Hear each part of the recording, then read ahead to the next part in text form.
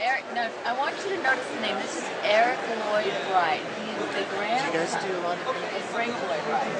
Let me look at your shoes, because you have some pretty big shoes to fill. Yeah, and I've got some pretty big feet. You do?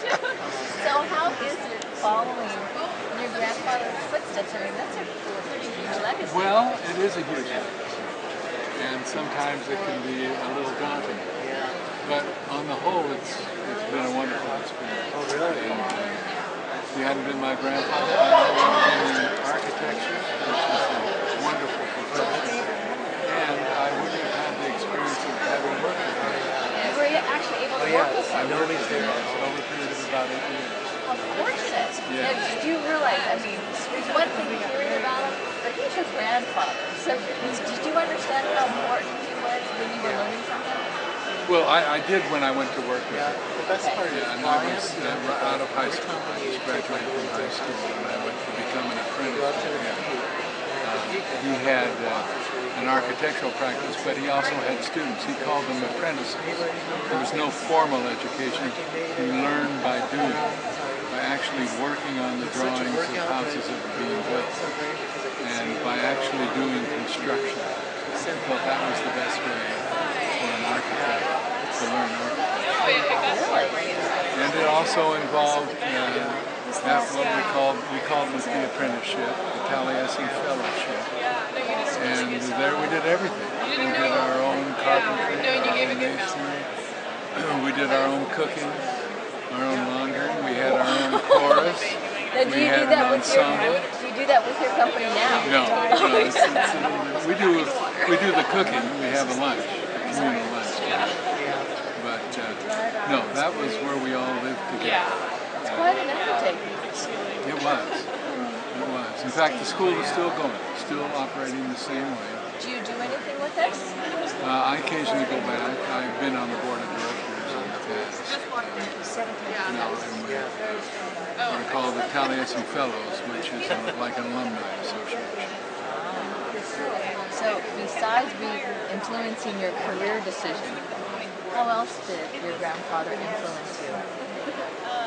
Well, I think he influenced me in a great way, the way I think about man's relationship to the earth. Yeah. And he was very much working with nature.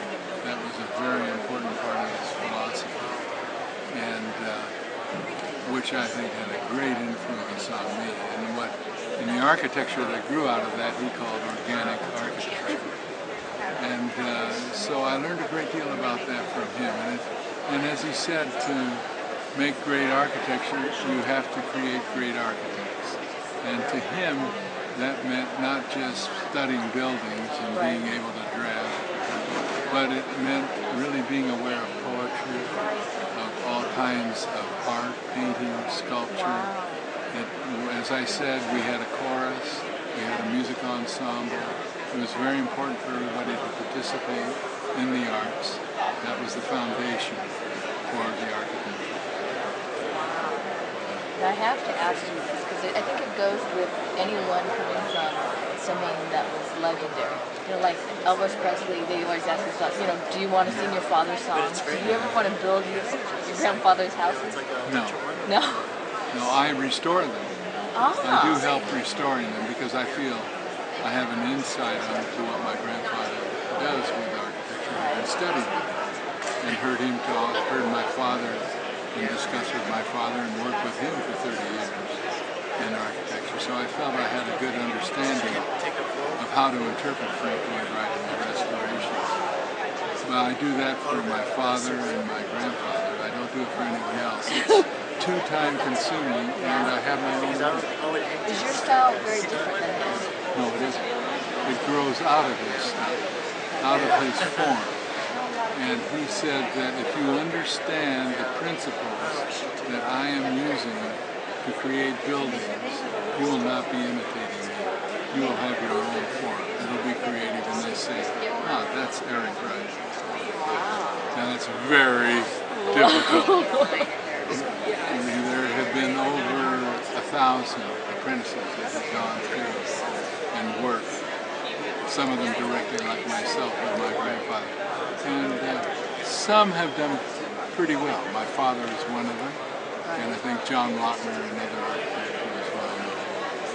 And there are a few that came up, but none of us have touched where he was. And we don't try. Right. We have our own form. We do what we do, who we are. And that's the way we have to. Now, one last question to ask you, or maybe two, about you and your grandfather. What's the best piece of advice that he ever gave you? Best piece? I think the best piece of advice is appreciating and be here, be with the moment. Now, he was very present. I never realized that before until people keep talking about now. Well, that's the way he was. He was focused on what he was doing at that moment. Because when we used to ask him, what is your most famous, what building do you like most, Mr. Wright? He said, the one I'm working on. Because he was totally in the present. And it's a hard lesson to learn, but I think it's the best one we should have. Now, if you were to tell him something right now, today, what would you tell him? I would tell him that I am working the best I can to follow these principles that he was teaching us, that he was working on. Wow, that is very